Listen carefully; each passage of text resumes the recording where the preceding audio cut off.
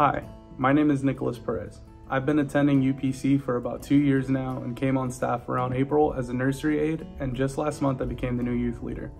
I started going to youth group when I was about 10 years old and strayed away for several years until high school, when the pastor from my original church started doing outreach at my school, which was amazing because it showed how much they cared and wanted to build relationships with teenagers.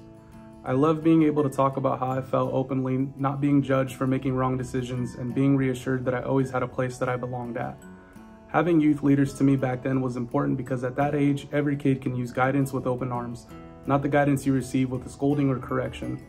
Having that community to be a part of was important because it impacted my life today as an adult by giving me the calling to reciprocate the acceptance and love I received as a teenager to our youth group here at UPC.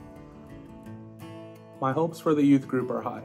I was granted the opportunity to show them what it means to be a part of something bigger, to contribute to something they love simply by showing up, participating, and being there for each other and creating friendships within the group. That being said, my excitement is through the roof to continue building our community within our church and outside of it. This past weekend, I hosted a Halloween party for the youth group. With 15 kids, tons of activities, food, and quality time as a whole, they created core memories for themselves.